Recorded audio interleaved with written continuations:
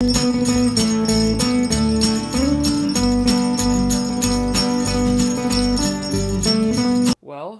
y'all know what this means. What you gonna do? I'm off to work now, and I'm wearing a tie. I haven't worn a tie to work since oh god, early 2015? Yeah, it's been a while.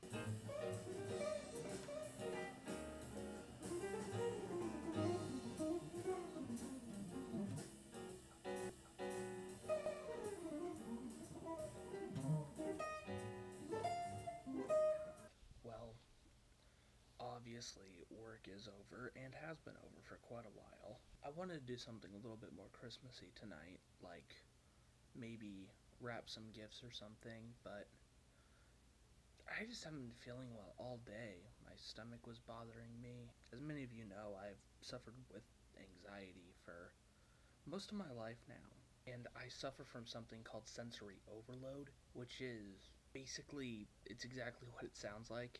My anxiety always tends to get pretty bad around the holidays. Growing up, the holidays were always a bit hectic and not always in the best way. I don't really talk about my mother that much on this channel, but one of the reasons I have anxiety is because she was an abusive figure in my life. It tended to get worse around the holidays because she wanted to convince people that our family was less dysfunctional than it actually was. She fooled no one, by the way. Whenever it comes back to the holidays, I tell people a lot I don't really like Christmas.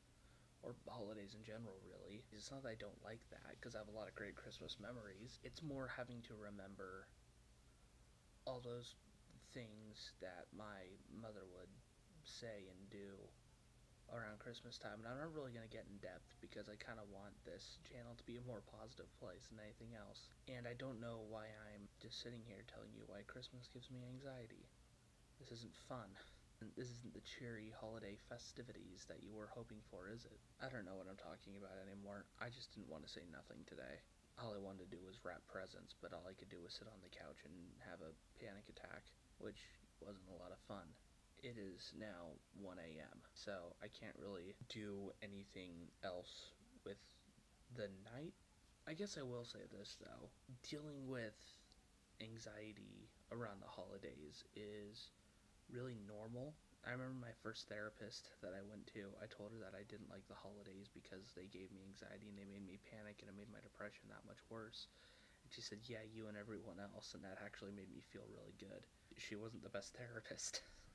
If anyone out there watching always gets upset in any way by the holidays or feels alone or whatever, trust me, you are not alone in those feelings, because it wasn't until recently that I started accepting that Christmas could be a fun thing, as depressing as that is. Anyways, I think I'm gonna go to bed now. Sorry today's video was not very long and it was depressing. Hopefully tomorrow I will do something interesting.